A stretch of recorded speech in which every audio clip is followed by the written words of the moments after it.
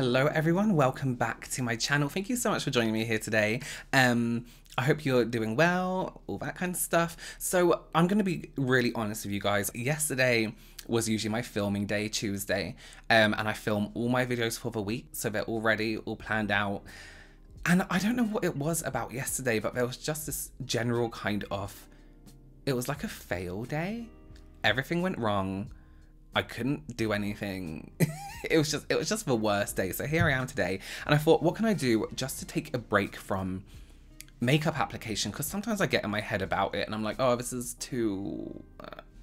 So apart from makeup being a passion of mine and ghost stories and horror, I have another passion, and that is shopping and buying stuff. And what I wanted to talk to you guys about today is something I really like to do while I'm shopping, while I'm talking to you guys about beauty products, makeup.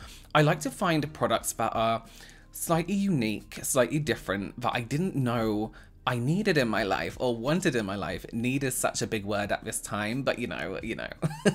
That's how I explain everything. I needed it. So I have a few products that I have really loved using that aren't always talked about or recognized, and I want to talk about them with you guys today because I've fallen in love with them. There are a few affiliate links, and I will let you know what they are as I go and kind of how they came around. I'm not going to be like, oh, I love this when I don't. So yeah, let's just get straight into it. If you don't know who I am, if this is your first time here, my name is Robert. I'm a professional makeup artist here on YouTube and also in real life, and it's my goal to help you become a pro yourself, or near enough, or just someone who's really good at makeup. So if that sounds like something you're interested in, please consider subscribing. Usually I do makeup videos, and this is just something a little bit different for you.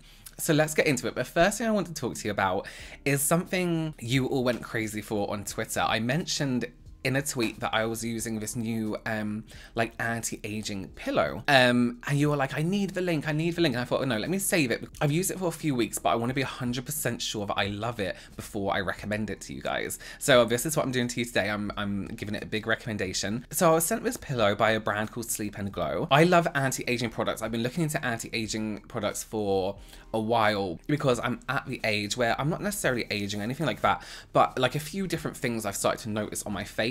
It's public knowledge I get fillers in some parts of my face, and I recently had my under eyes done just here to kind of bulk them out a little bit, and the esthetician who does my fillers said to me, you can tell what side of your face you sleep on because the muscle there has built up stronger to support your weight. And I was like, oh, ugh. So I've always been looking into these silk pillowcases, and I've always been looking into like these memory foam pillows, but there's always something wrong with them to me. Silk pillowcases can be quite expensive, so that's always held me back a little bit. But when it comes to memory foam pillows or supportive pillows, I've been like, I don't want to use that. That looks so uncomfortable. And I've had just plain memory foam pillows that are hard and don't work for me and not comfortable, and they smell funny. I was sent this pillow, which I have been using. It's a bit creased because I slept on it. So it has, I don't know if you can see, it has like this dip in the middle here.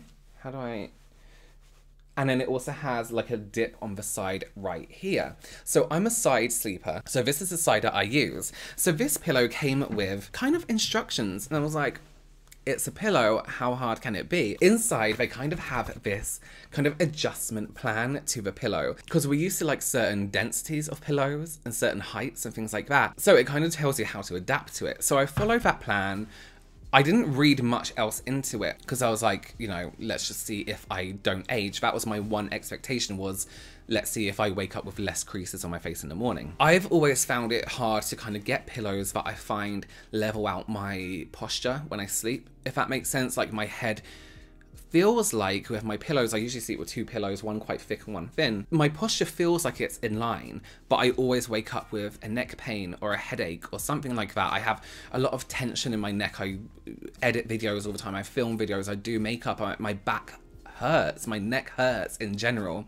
Let me just tell you something, and this is no exaggeration. I've been sleeping with just this pillow, and it has been the best, first of all, the best night's sleep I've had for a long time. I am a light sleeper. I sleep with earplugs every single night because the smallest noise will wake me up. I've been sleeping the whole night through. The whole night through, I don't wake up. It's so comfortable. It's so, I don't know what it is. And then I looked in the book. I was like, why is this thing? And it says deep sleep. Didn't realize anti-aging pillows help your sleep. So other than that, my neck doesn't hurt anymore. My posture when I'm laying down is correct. I don't wake up with the creases around my neck here. I'm just extremely comfortable. It's absolutely incredible. I am a side sleeper, so I don't want to touch it because I have makeup on, but I sleep with my face here. So this whole area of my face isn't getting crushed up. Ooh, I might get makeup on it. This whole area of my face isn't getting crushed up. It isn't being pressed, but at the same time, I have this neck support. But oh my God, it is the best sleep I think I've ever had. I haven't necessarily noticed a difference in my face in terms of anti-aging because, to be honest, I don't have wrinkles on my face just yet, but for me it's about prevention. But yeah, anyway, they emailed me and asked me how I was getting on with it, and I absolutely love it. And I even said to them, I was like, I'm actually, to be honest with you, I'm surprised. I didn't realize I would actually love it so much. So they have given me an affiliate link and a 10% off code. So things like this can be quite pricey. I'll leave a link below for you. The code is Robert10 for 10% off, but I would not recommend this to you guys if I didn't believe it was one of the best things basically. So yes, anyway, okay, let's move on. Let's start with something else that's quite self-indulgent and quite nice in general. This is the Liz Earle Eye Bright Soothing Eye Lotion. I think I brought this up in a video before, and it's one of my all-time favorite products that I sometimes forget I have. Here's what I use this for. Again, on Twitter, I was like to you guys, like anyone who creates content for their Instagram or their YouTube, you're constantly putting on makeup and taking it off and putting on makeup and taking it off. In the day, I'll film like 4 videos, and 2 of them could include eye makeup where I have to keep taking off my makeup and then reapplying it. And I was like, what do you guys do to help soothe the eye area and repair the eye area? And there were some really good like techniques and things like that. And then I totally forgot I had this. This is like ice in a bottle. It's absolutely incredible. I love Liz Earle anyway as a brand, but this on just cotton pads or something like that, or reusable cotton pads, just press on the eye, is the most soothing, most relaxing, like revitalizing feeling on the eyes. It is absolutely incredible. If I've had a stressful day, or I've washed my face, or like I said, taken off my makeup, like my eyes are stinging, or I feel under the weather, I'll be using this because I'm not feeling great at the moment. This is a godsend. Like the feeling of the eyes, it's just like a little moment for yourself where you can just hold these on your eyes, and even if it's just for 10 seconds, 30 seconds, it just feels incredible. It just feels so nice. So if you have quite a sensitive eye area, you take off your makeup quite a bit, let's say you create content for like whatever, that's such a healing, nice feeling on the eyes. I absolutely love that product. It's such a not a necessity, but nothing in this video is,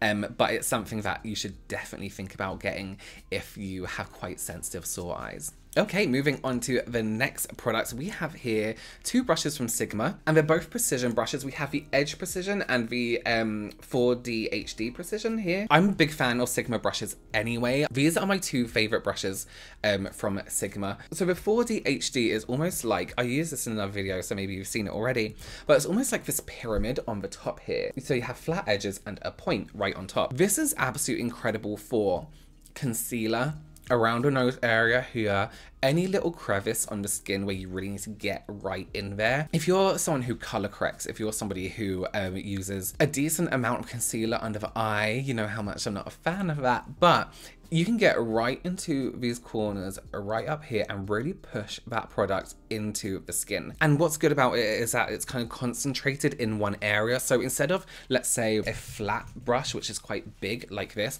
can be quite, you have to kind of, you know, angle the brush to get in there, which you can absolutely do. This Sigma brush just feels so much more lighter, and it's almost like the density is correct. It feels like a fingertip, so you're getting that really perfect pressure, and you can get right in these little areas here. This one that's more like a triangle here, and then flatter on these edges, is perfect for going like around the brows, around the lips.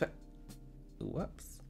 I personally have my lips here. This is really weird. My lips, I feel like they kind of fade out into my skin. So a brush with precision and like a straight edge like that, I can go right around that lip and create that kind of defined edge. So these ones are really, really handy. Again, are they necessary? Not really. Are they incredible to have? Absolutely. And now I have them, I wouldn't be without them. I think they're absolutely incredible. I will link these below. Again, this is an affiliate link as well. I always forget I have an affiliate link with Sigma. Robert10, I believe it is, again, for 10% off. So next up is something, I don't know if everyone's like aware this product exists, but I find it incredibly useful, even more so than the regular version of this product.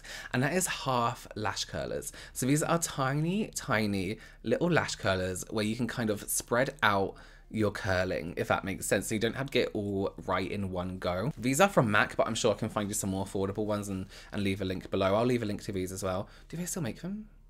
I don't know. So I have incredibly curly lashes on one side of my face because that's the side of the face I always sleep on. And over like years, it's kind of pushed my lashes like round like this. So I actually use these. Somebody said the other day, they find it quite difficult to apply lashes because they have really curly lashes.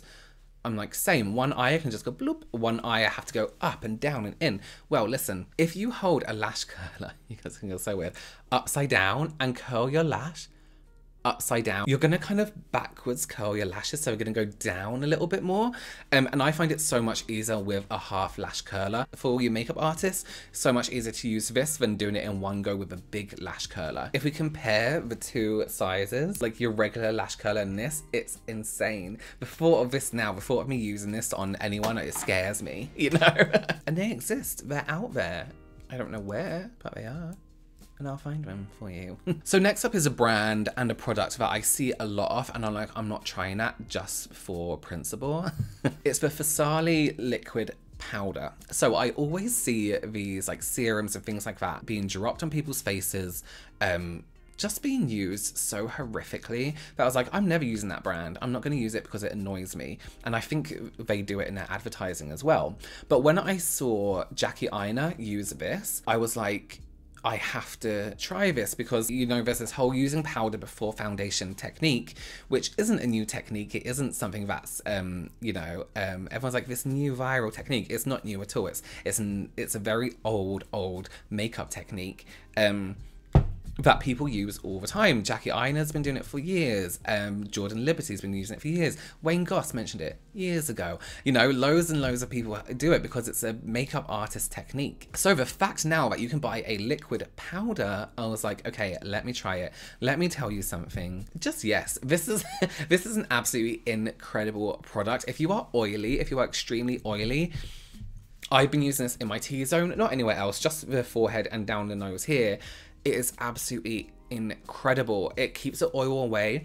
Foundation doesn't look dry on top. It doesn't look cakey. It doesn't look textured. That's the one thing I was worried about. I was like, it's going to look dry. It's going to look crumbly. It's going to look crap with my pores and things like that. But no. Absolutely amazing, looks really smooth. The one downside, and it's not really a downside, it's just something you have to be aware of when you're applying, is actually, I'll do a little bit on the back of my hand, is that when you apply it to the skin, you have to be really careful and really mindful of where you are blending it. I'm just gonna not rub it in completely and just leave it on my hand for a second. Because, so I used this on my skin just with no makeup on because I just wanted to see how it mattified my skin. I did like my normal day, got on with stuff, and then later on in the day I was in the bathroom and I looked in the mirror and I had like this ring of white around my nose. It looked like, you know, like when you brush your teeth and you get toothpaste on your lip and you don't notice and it dried out. And I was like, what is that? And I realized I had used this serum and maybe I hadn't rubbed it in properly and I accidentally got some around my nostril. So I had noticed that when it dries and sets, it does dry to this white kind of texture. I believe it's because it has clay. So you do need to be aware of where you're blending it at the time. I actually saw somebody in a video on Instagram recently apply this product, a circle here, a circle here, and a circle here, didn't rub it in properly and left it to dry white on their skin and then went over it with foundation, which is the wrong technique to use it anyway because it's not benefiting your skin because it's just sitting on top of your skin. So I'm going to let that dry on my hand and we'll come back to it a little bit later. And I'll just show you what I mean, so just bear that in mind. So there's a few things I want to show you next that I'm going to kind of group together. They're all Korean beauty. You guys know how much I love my Korean beauty, and you may have seen these products a few times. I'm loving at the moment products that group your whole look together. Kind of in one kind of case, if that makes sense. So there's a brand called Blessed Moon, and I'm almost embarrassed to show you this because it's kind of dirty, but it comes like this, and it basically has your concealer. It's got a hair on it. Okay, please ignore how dirty it is. It has a concealer, it has a blush, it has a like two eyeshadow colors. One's a highlighter, one's like a little bit deeper, and it has a lip product here, and it kind of combines a whole look in one. It also has, just while you're on the go, an eye pencil. You can get a brown or a black one, and then it also has an applicator here as well, which I don't use too much because products like this I can use with my finger, but these are interchangeable, so they do pop out and you can get like different colors to put in there. I'm also just going to show a new one because I bought one When I find something I really like, I don't know about you guys, but I panic and multi-buy. This one is pink packaging, but it's the same colours inside. I believe it's a brown pencil that this one comes with, and then that's it, applicator you can just slide into there. I just think it's perfect. If you don't wear that much makeup and you just want to be like on the go, let me touch up my face, this is a really great little product to use. Going on from that as well, you may be familiar with the brand Skin Food. They make some really nice skincare. They also do makeup as well. And this is the Lips and Cheek Trio. Sorry about the fingerprints. This is absolutely amazing just to add a little pop of color to the lip. So it's a multi-use product you can use on your cheeks, on your lips, because it's called cheek and lips. But it's long lasting, it's hydrating on the lips, and it's just easy to use. It's a really easy product. Something you can keep on you all the time, just as like a quick touch up. I really, really like that. They do different colors as well. I think there's more plummy colors, there was more pinks, but that again is like a whole look in one if you wanted to. I mean, it wouldn't last a long time. You can even use some on the lids. It's up to you what kind of look you're going for. Just quickly, let's come back to that powder serum, the Fasali one. This is how it's kind of set if you don't rub it in properly, and then once it's that, you can't really get it to rub in once it's set like that. So yeah, just be wary that you're blending it in. Okay, the last thing I wanted to speak to you guys about is something I want to make a video on, but I'm waiting until summer and seeing if we can actually leave the house yet. Is SPF after makeup or sunscreen, things like that. I have got different levels of sunscreen coming, but I just wanted to show you guys the SPF 30 from this brand, Soleil, or Soleil, something French and beautiful I can't pronounce. So this is a broad spectrum SPF 30, and it says you can kind of reapply every 80 minutes, but this is a makeup setting spray. It's also a cruelty-free and vegan brand as well. So on her website, this is advertised as a makeup setting spray with SPF, which I really, really like the thought of. It does have quite a strong smell, but it's really, really a nice strong smell, but it doesn't leave any white on your clothes, which is something I was really concerned about. I don't know if you guys remember, MAC released an SPF 30 Fix Plus, and it was the worst. It left white kind of powder everywhere. Considering I wear only black all the time, that isn't really something I like. So I gave this a go, used this on my skin, and I absolutely loved it. You couldn't feel it. There was almost definitely like a tightening effect on the skin. As an oily person, I don't really mind that. I quite like a tight finish on the skin. But yes, for something that you can reapply over makeup over and over again if you need to, this is absolutely incredible. Was it a little bit pricey? Yes, it was. But do I value my skin and my face? So it's definitely something I would consider getting. I'm going to spray a little bit now just so you can see it's more like a fine mist. And it doesn't dramatically change the look of the skin or anything like that. The one thing I would say about spray SPFs is, especially when they're quite fine in terms of being a mist, is you can't guarantee that it's going to cover every single part of your face. So either you have to use quite a lot, or you have to be quite wary of where you're spraying. I really like it. It has a strong smell, but it's a nice smell. And then I actually got the SPF 50 for the body as well. I use SPF 50 on my face every single day.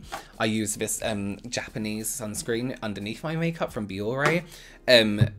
Because it's SPF 50 PA+++, so it's the highest protection. And it's like a gel, and because I'm oily, you can see it's almost watery. It just completely disappears, doesn't interact with my makeup, doesn't do anything else. So to have something I can use on top that's equally as light and equally as like refreshing is something I really, really like. So yes, that was all my completely unnecessary products that you didn't know you needed. But they are incredible products, and products that are actually kind of changing the way I do my makeup, or you know, sleep, or take off my makeup, or look after my skin. So I hope you saw something you really, really like there, or have some ideas of something you may want to look into in the future. Like I said, I'll leave any links below. I'll clearly mark if it's an affiliate link. I just want to say, if you guys don't want to use an affiliate link, just Google for product and find it. You know, you don't have to use an affiliate link at all. But yes, I'll leave discount codes below as well. Yeah, let me know if there's anything you guys like that you think is maybe 100% unnecessary, where you've bought something and thought to yourself, but do I really need that? You know, let me know below. I'll love to kind of look into that myself and see what I can get for me. Yeah, thank you so much, guys. Thank you for joining me. I hope you are all safe and well. Thank you, guys. Bye.